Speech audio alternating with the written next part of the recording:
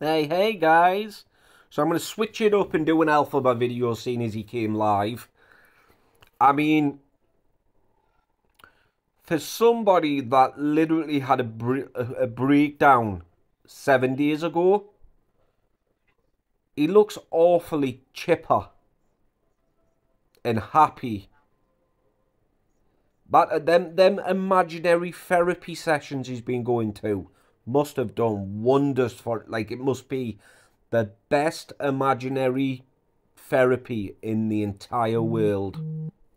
Like, seriously, because he looks happy. And I've got other videos to do where he's gone out clubbing, or he's going out clubbing, and obviously he's drinking vodka. Money must be running low.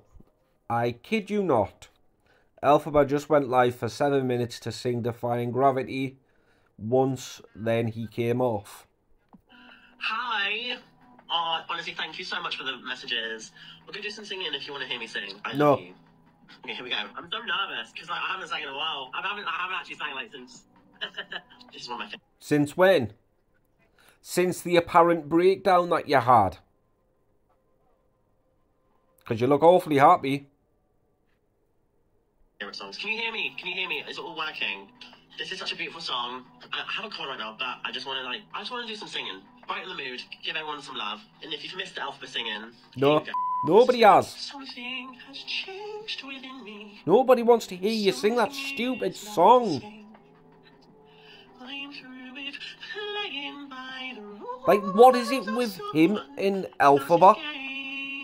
The Wicked Witch? Oh, shut up. You sound like a dying cat in the alley. Like, what is it with him and that character? I've seen Wizard of Oz. But that's it. I don't follow any, like, the Wicked crap that came out.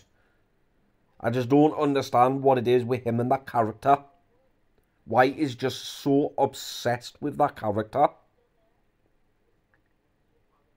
It's pathetic. It's not. He's not being a fan. It's obsession. Because he's even named himself after that character. That's an obsession. That not just being a fan or not even being a super fan. It's an obsession.